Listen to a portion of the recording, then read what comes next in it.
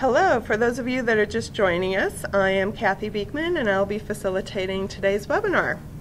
And our webinar today is how to approach an art gallery.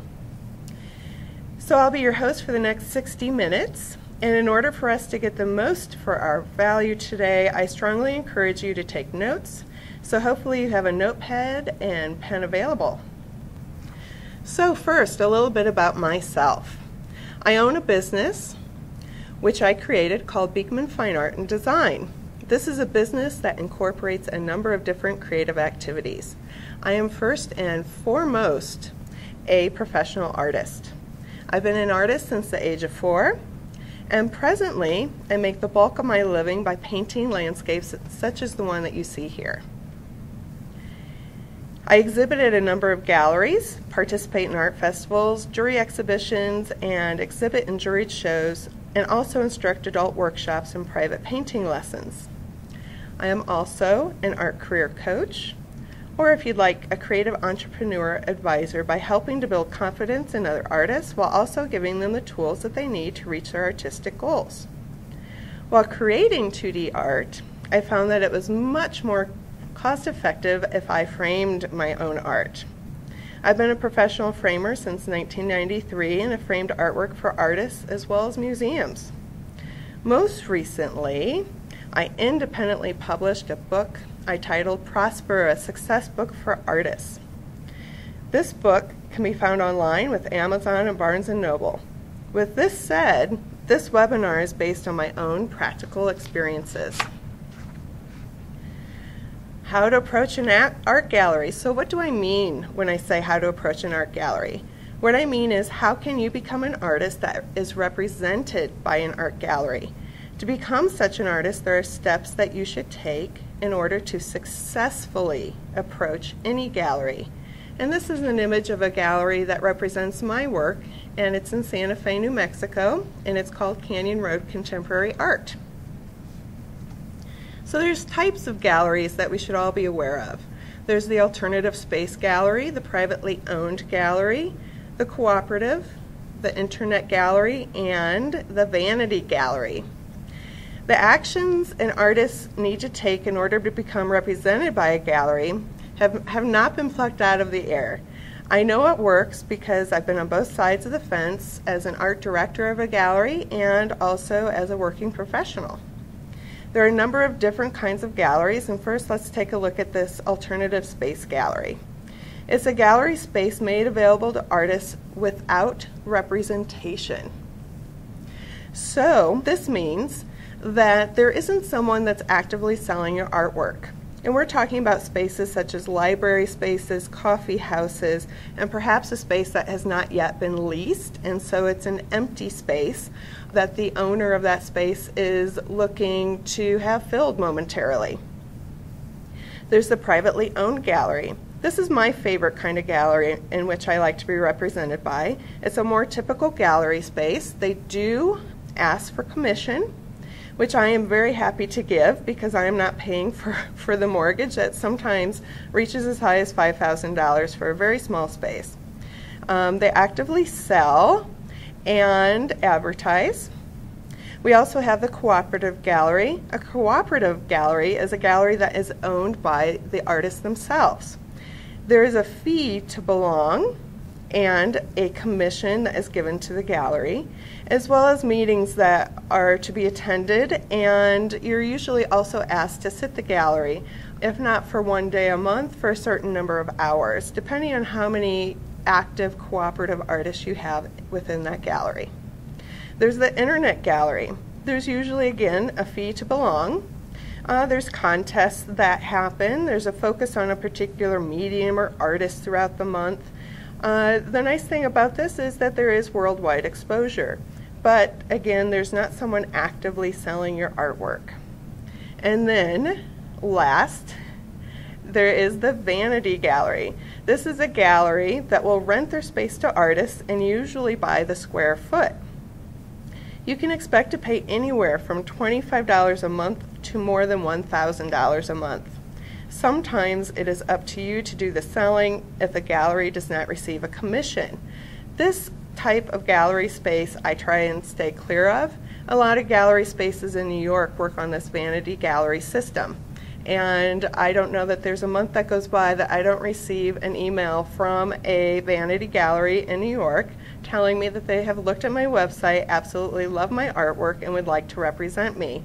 And when I look at their contract, it states that I am to pay $1,000 a month in order to be represented by them. So I do stay clear of the vanity galleries. So, how nice to know that you are in control. You are in control of creating your own success story.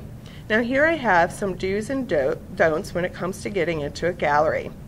So first, absolutely look for galleries and do not wait for the gallery to find you.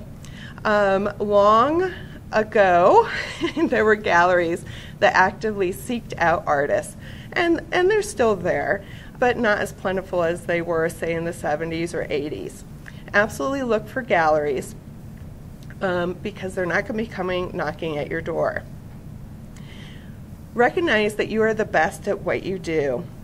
You are the absolute best at what you do. No one else can create the glaze that you can for your ceramic pot, and no one else can paint a landscape just as you do. We are all individuals, and it shows in our artwork. Now let's take risks. Where there are no risks, there are no achievements. So gosh darn it, approach a gallery and make that first call. It can be a scary thing, but if you don't do it, you're not going to get anywhere. And never think that there are no galleries that will take your artwork.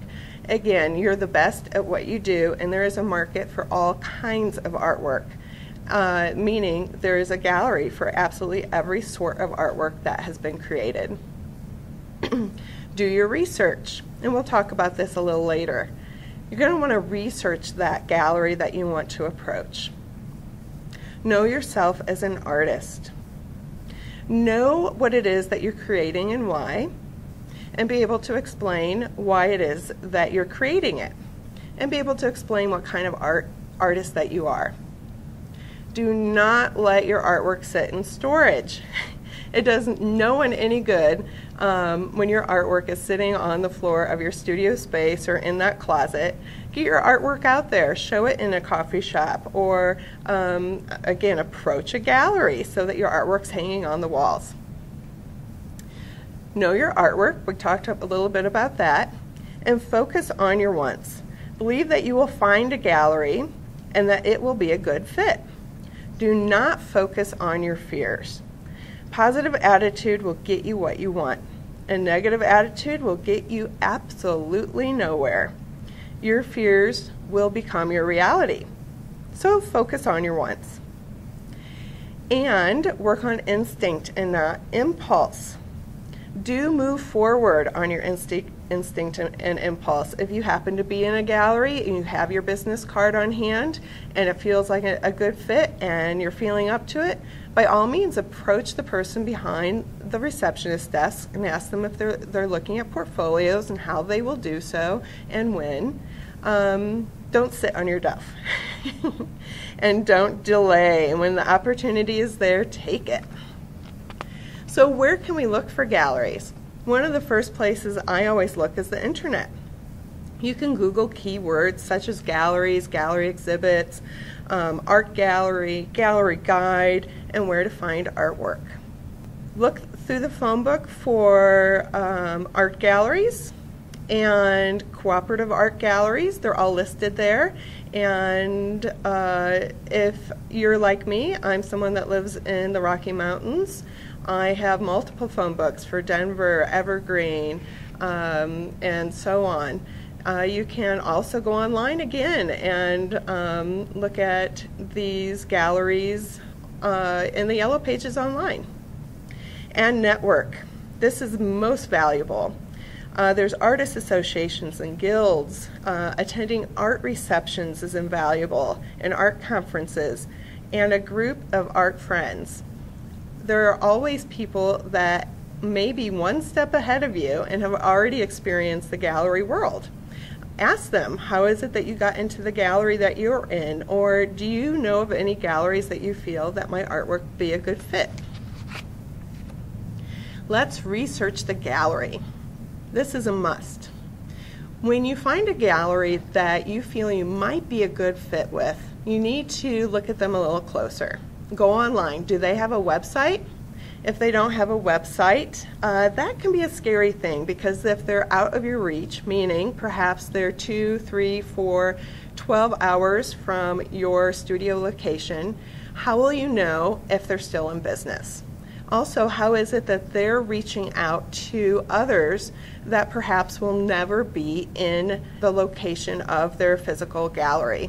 The website is an invaluable tool nowadays for galleries, and if they're not using it, again, I tend to stay clear of that gallery. Is the staff professional and courteous? If you have the opportunity to walk into the gallery, does the staff approach you and welcome you? Are they able to answer questions? Same thing goes for if you give them a call. Are they professional and courteous on the phone? If they're not professional and courteous to you, then they're not going to be to their other patrons. Does your work, your artwork, fall within their price range? If your work is presently priced at $300 and you have done your research and find that the artwork in this present gallery ranges from $1,000 up to $8,000, you're not within their price range. So you do not want to approach them quite yet unless you're willing to change your pricing to match theirs. Would you buy artwork at this gallery? There's something that a lot of artists don't think about. Is the gallery clean? If you're allergic to dogs or scared of dogs and there's a big dog as soon as you walk into the gallery, is this a place that you feel other patrons are going to feel welcomed into? Are they able to answer questions about their artists? If they are unable to answer what sort of medium the artist is working in, or how it is that they create their artwork, or how long they've been in the art business, meaning the artist that you're questioning about, they're probably not going to be able to answer questions about you as an artist if they were to represent you. Is their artwork present in the gallery that is similar to yours? If there is, this gallery is most likely not going to represent another artist with similar subject matter and using the same medium. What is the price range within the gallery? And we discussed this. I do want to tell a little story, and that is the first gallery I approached in Santa Fe, New Mexico, that accepted me as one of their in-house artists, had prices that were out of the range of my own artwork. I quickly repriced my artwork, calculating in my head what the price of my artwork should be if I were to want to be represented by this gallery. And I had approached them in person, so I had a quick chance to look at the pricing and compare it to my own. When asked what my pricing was, I told them the price that they wanted to hear, and voila, I became an artist within that gallery, letting you know that you should go ahead and contact other artists selling at the gallery and to see if they're happy being represented by this particular gallery. Are they getting paid on time? Do they feel that they're getting the same amount of space within the gallery to show their artwork? Have they had a one-person show? And other questions that you feel will be necessary to make you happy as an artist showing in the gallery. Is the artwork properly lit? There can always be a ill-lit area in the gallery that never receives light. And if they're showing artwork in that area, no good. You need the artwork to be well lit in order to sell it. So make sure that they are lighting the area properly and that the gallery is clean. Does the gallery return calls or emails? If they don't return your own emails or calls, they're not going to do so for other patrons. How long has the gallery been in business? Now, I'm not saying don't go with a gallery that's just starting up their business, but it is best to go with a gallery that's been in business for a while, because they've begun to understand and realize the ins and outs of the gallery business and how to sell artwork. And because perhaps they've been in business for 3 or 4 years, they will continue to be in business. Is the gallery easy to find? Is it easy to find parking? If it is not, then it's not going to be easy for the patrons to partake in what the gallery has to offer. And do they keep consistent hours? If they don't keep consistent hours, it's going to turn the patron off, and they're just simply not going to have as many sales. And do they advertise? And is the space used wisely?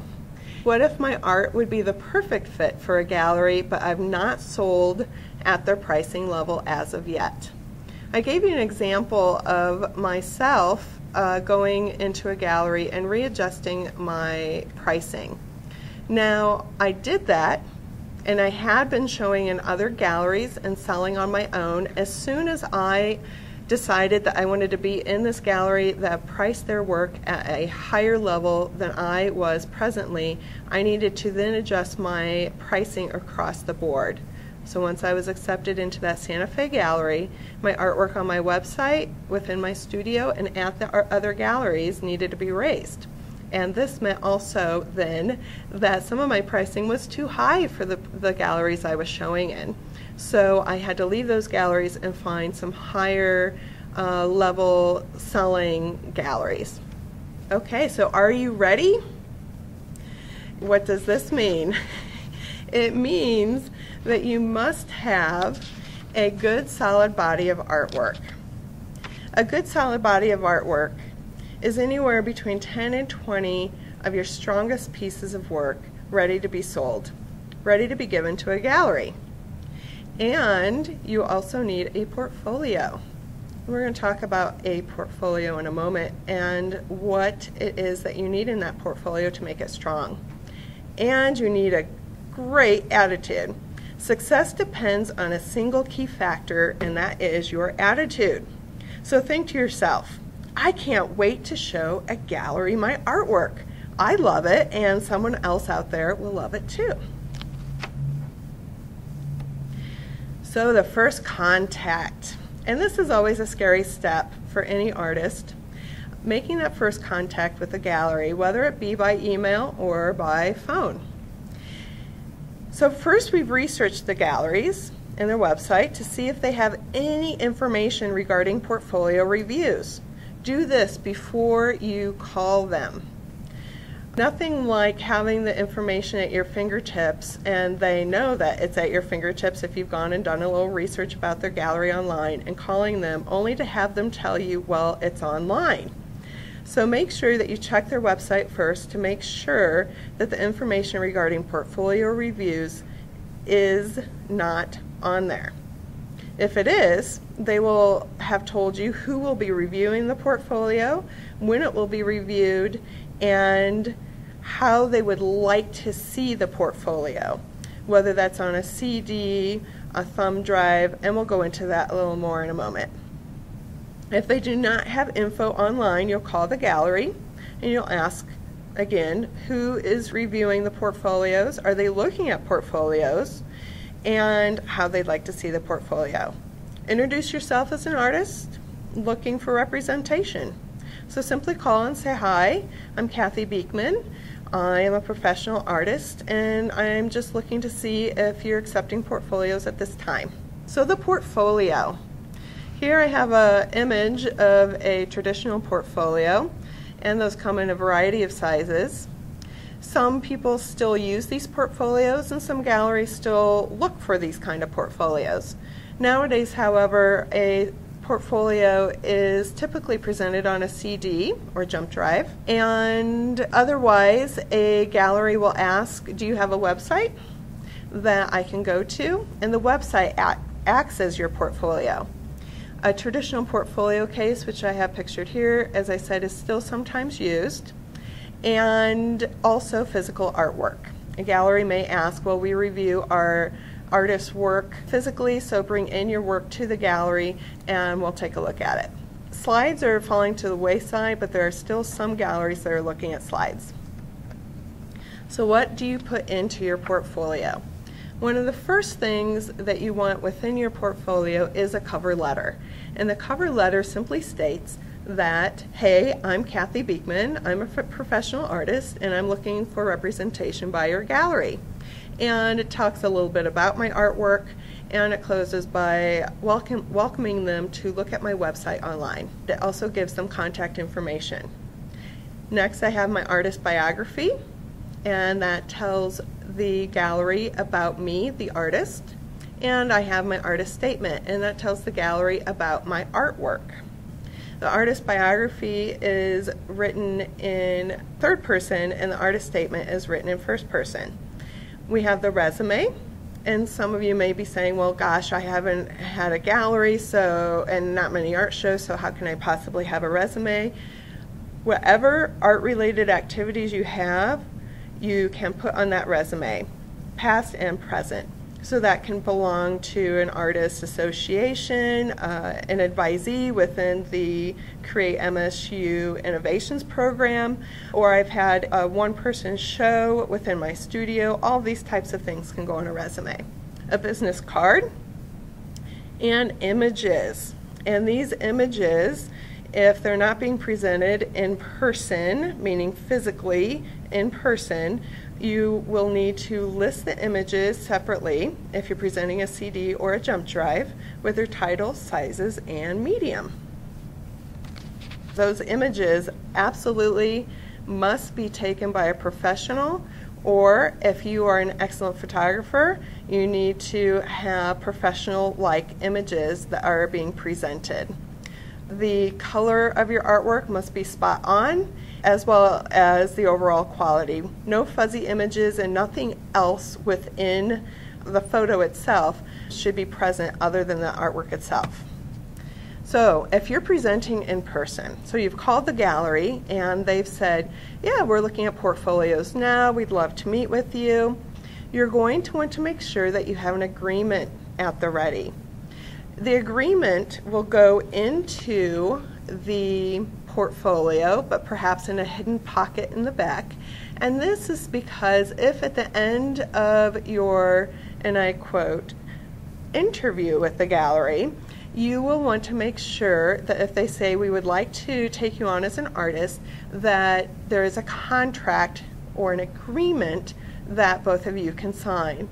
And you would be surprised at how many galleries do not have an agreement that they've drawn up. So we're going to talk about that in a moment as well. Make sure you have one of those ready.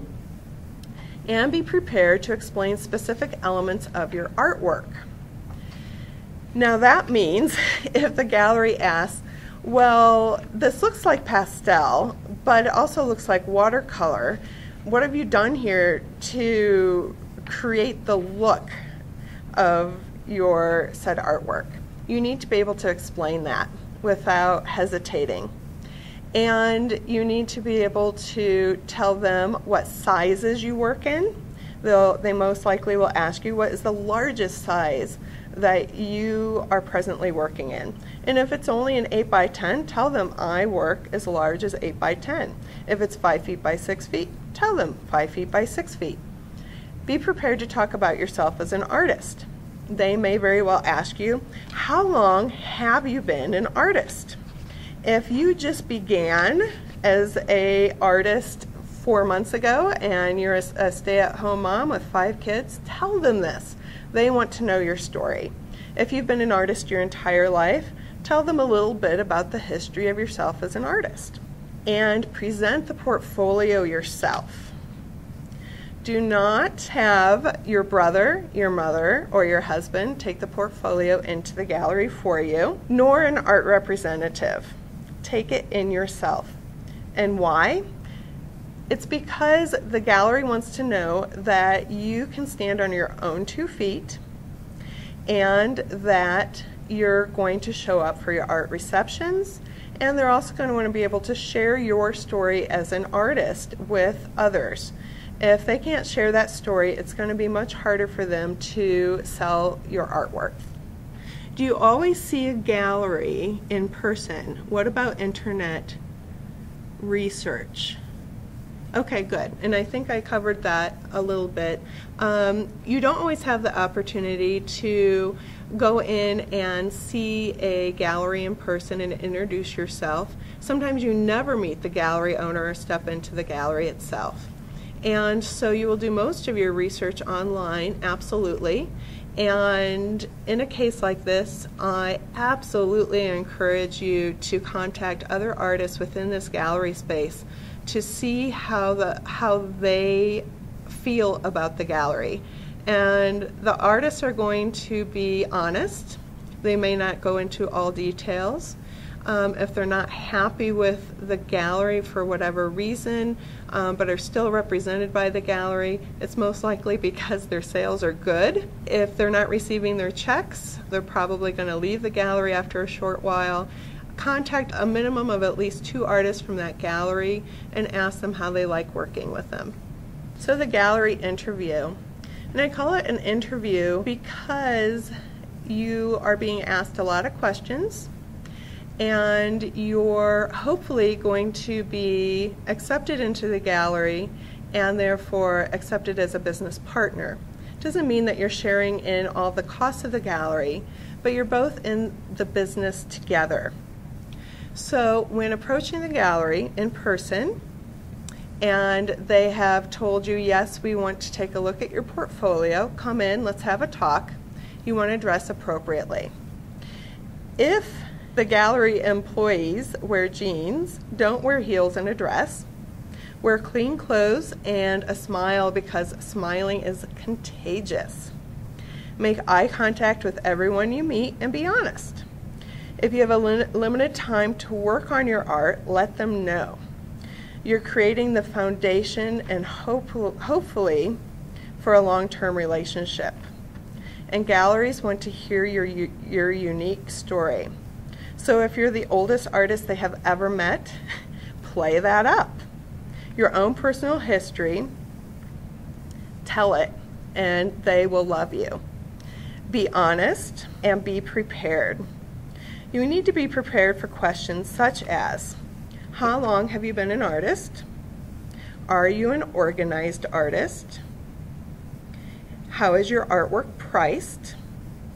And so within that portfolio, I would not recommend putting prices, only because the gallery that you approach, you may find the pricing is a little higher than your present pricing. So you need to be able to verbalize that, yes, my 8x10 costs $500. So don't have that within the portfolio itself. You need to know your pricing. Can you be exclusive to this gallery, and if not, why? What does exclusivity mean?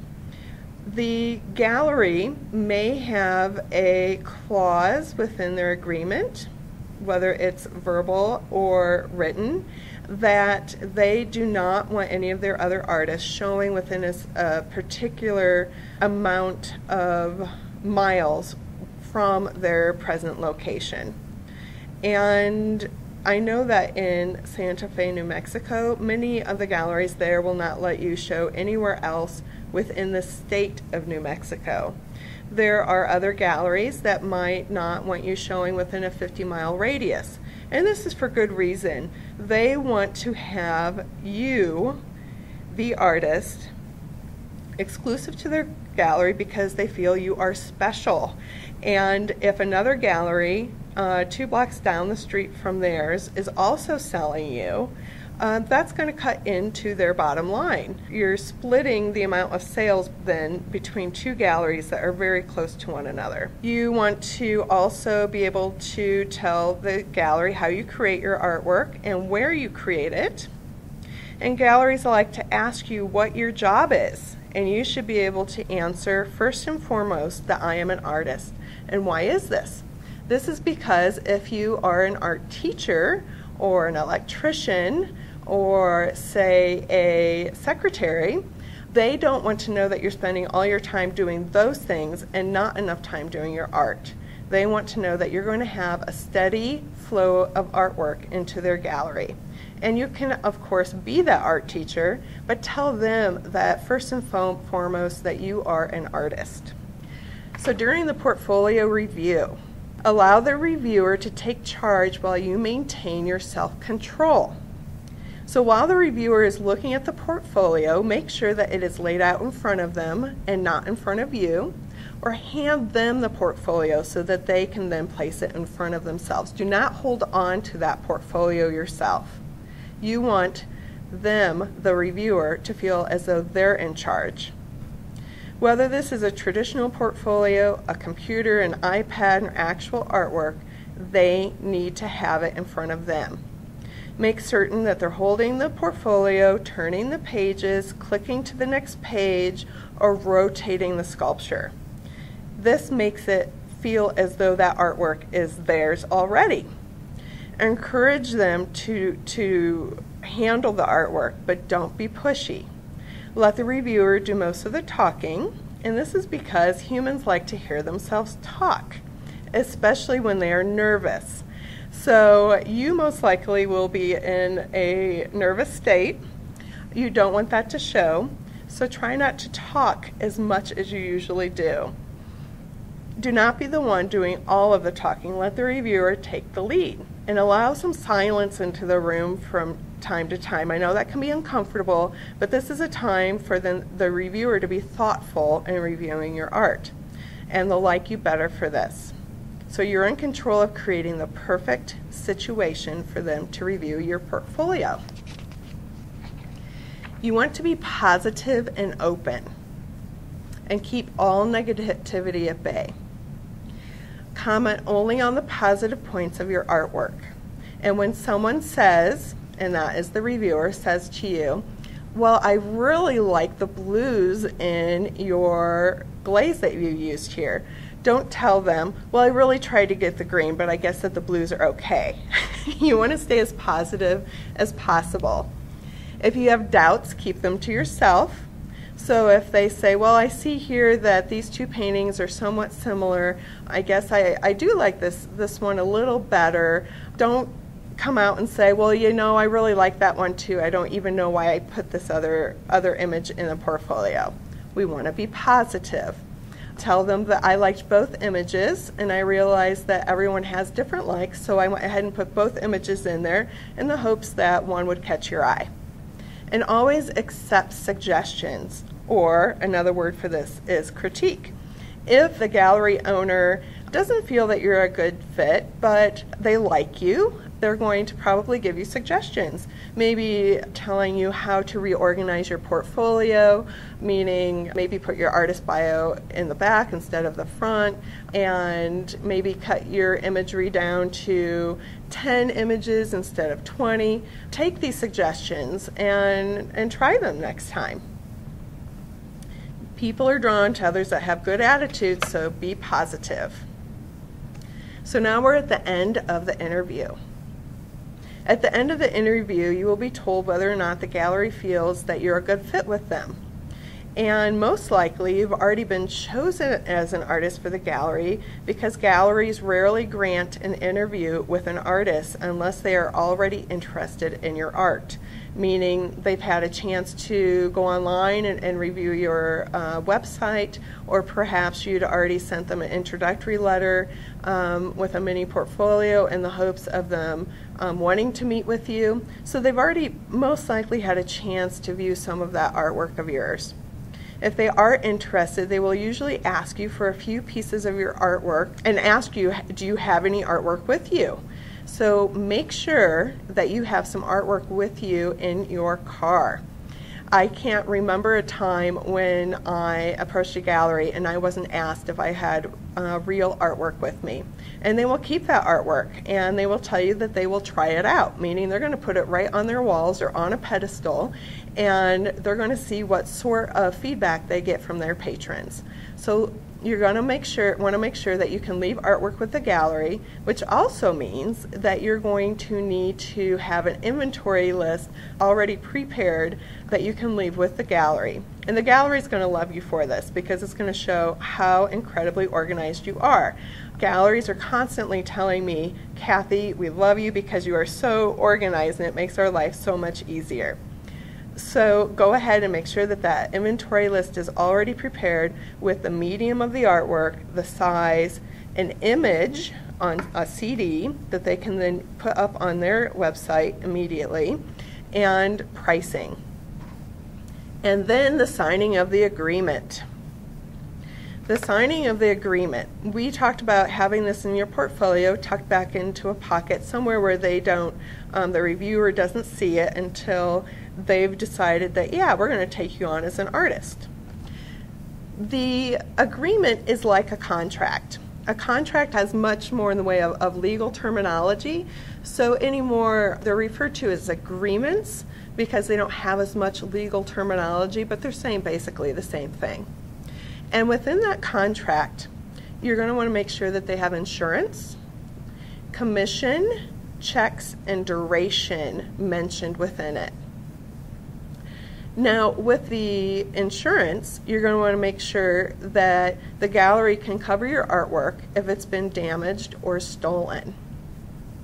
And with a commission, that should state what percentage of each sale you will receive and what percentage the gallery will receive.